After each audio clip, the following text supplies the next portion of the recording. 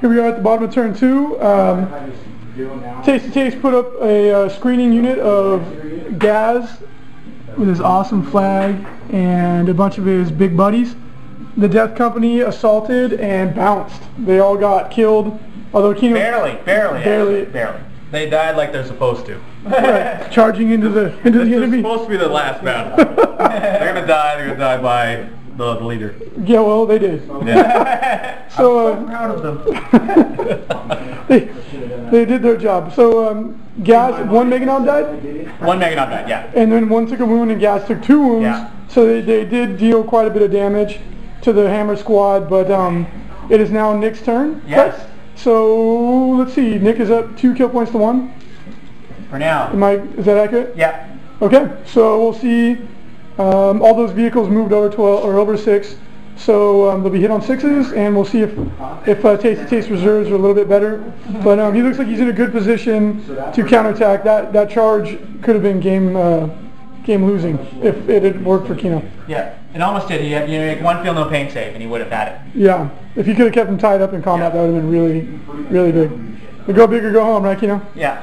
There's be the toughest. Yeah. We are at the bottom of turn 3. I said bottom of turn 3 last time, so my apologies. A lot of action. Taste reserves all came on. Truck did not come on. One truck. One truck. They're still having cookies and tea. Astrop the Grim got charged by 30 boys. Nick declared his war, and like a boss of bosses, he's still there. Yeah. He killed 5 orcs. Did you take any wounds? No. He's taken 1. No. Did he? Take 1. You rolled 1. Remember you said? Oh yeah, I take 1. Yeah. So Astrop the Grim is the boss. Gaz and buddies came up and immobilized the Land Raider, but there's Terminators inside there. Yeah. So I'm sensing the Empire is going to strike back. And then in here we got Mad Dog with Snickrot and Commandos with all cyborg bodies and all kinds of craziness. They killed all but one Death Company, which is good for them. They can't be shot next turn. And are there still Death Company in that round? No, it's empty. Okay. Empty. And those Assault Marines, their box got destroyed by the big mob of orcs. And the Grot's doing what they do. Yeah. Sitting on the objective. So Taste only got 1 kill point in that turn, but he's probably going to pick up 2 or 3 in the next combat phase. So we'll check in after Kino retaliates. Maybe his Terminators can... well, they need to do something big. He's drowning in orcs here. I'm really going to keep him in there just for the heck of it. Yeah. I don't care about it. That's genius. Yeah. So play him. Yeah. So we'll check back in after Kino retaliates and top of turn 4.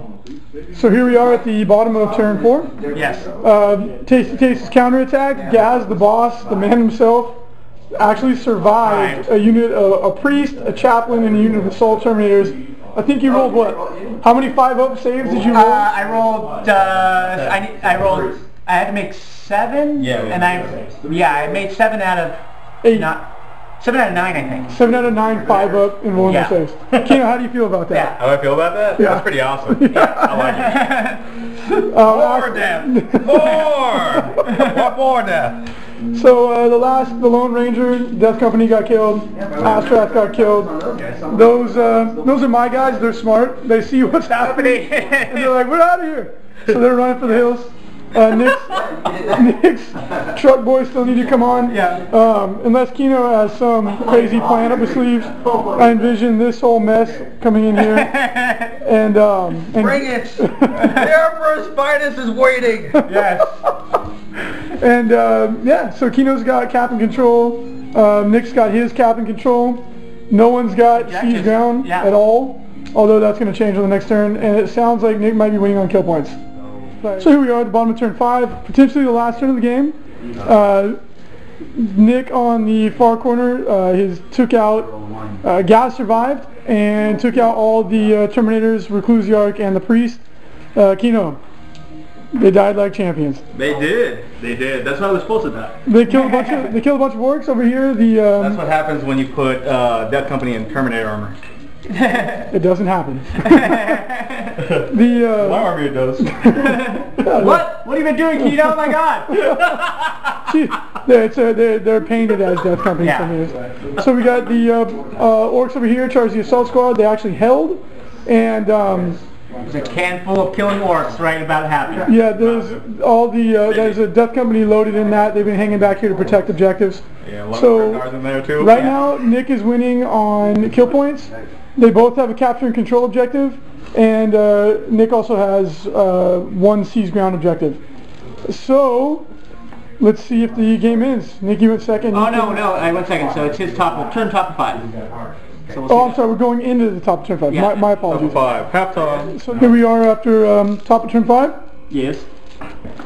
Kino, in a bold move, went flat out with it, or went full speed with his Rhino, through that building like the Kool-Aid Man, scared the crap out of the Gretchens, and they ran off the table. Yep. And so Kino took Nick off his capture and control objective. And then his death company charged out of their Rhino trying to save the last 2 assault squad. We just went through the orcs like a buzzsaw. But on the way out the door, the orcs killed the last 2 assault squad, meaning they can't take this seize ground objective. So 2 big plays on both sides of the board. Really, it's going to come down to what Nick does here. He needs to get back on his capture and control objective and hold, kill that Land Raider and take his seize ground objective, and he'll have the game locked up. Yep. So here we are at the after the bottom of turn 5.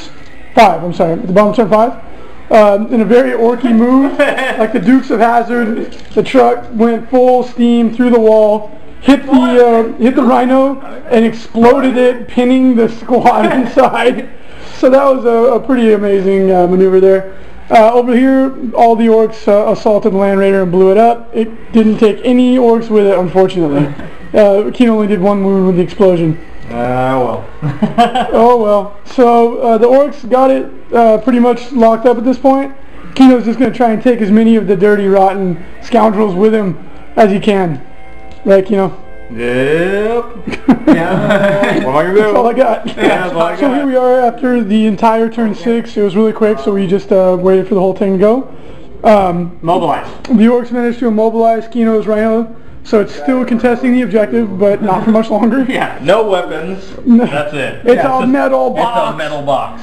And this truck was stunned on its kamikaze run. The Death Company unfortunately rolled Snake Eyes. They're playing the hills as difficult terrain. Snake Eyes. So going into turn 7, because the game did continue, my smart money says that that truck will be gone, which means Kino will have his capture and control objective again, which means it's still a game if that Rhino can somehow miraculously survive Yeah. 2 rounds of combat against Gaz, Snickrot, and Mad Dog Godsnake. I believe! Power of the machine spirit! Oh! So if it can do it, then Kino can tie. Yeah. But I somehow doubt that that's going to happen. Table or tie. Table or tie. That's it. Alright, we'll check in. And the game is over. Appropriately bloody. Oh, yeah. Death Company came over here, chopped the truck into half, and then Gaz over there. Wrecked no, it's Snickrot. Snickety Snickrot. Not much left on the board. The final showdown is Kino has capture and control, and Nick got kill points and seize ground with 2 objectives. Good game, guys. Nick, any closing thoughts? There was a turn where, there's 2 turns. If his Terminator's done better, I've been screwed. You made all those invulnerable saves. Invulnerable saves was pretty key, and I had to kill 2 guys, and I killed 2 guys was big, or he would have. Yeah, if that unit here would have lived, it would have been a tie game. Yep. What about you, Kino? Unfortunately, the flawed of the Gene Seed rolling 1s all the time is unfortunate. Damn you, Dante! Sanguinius went down like a punk to Horus, and ever since we've been suffering. Yeah. Since he rolled a 1 in that 1 armor save. So wait, oh man. how's Astaroth the Grim going to execute these guys if he's dead? Oh well. They just go on a rampage. Yeah. There's 6 guys left to go and kill this entire planet. Well, Lead to the nearest Imperial hive. That's what I do. And they just go butcher. Well, good game, guys, and that's a Bay Area Open scenario, as you can see. Cha-ching! As you can see, it takes a little bit of getting used to, but when you do get used to it, it gives you a lot of options. You can always play through bad matchups, and we found that it's a lot of fun. It gives you a lot more choices. You feel like you're in the game. Everyone does. Like there's a couple times where I'm like, I'm beating Kino, and then he's like, no, he kills some grots. Oh shit, something's happening. Yeah, and then all of a sudden you're right back in it. Yeah. What do you think, Kino? That was your first time playing the scenario. I really like it. It's pretty cool. I like how there's like multiple ways to win instead of just like one way to win. Yeah. Because you're like, oh no, might as well not play any again, you know, 'cause there's nothing else. But 2 things are cool. Especially kill points added to it. It's really awesome. Glad you guys enjoyed it, and we'll do another one of these here as we get closer to the Bay Area Open.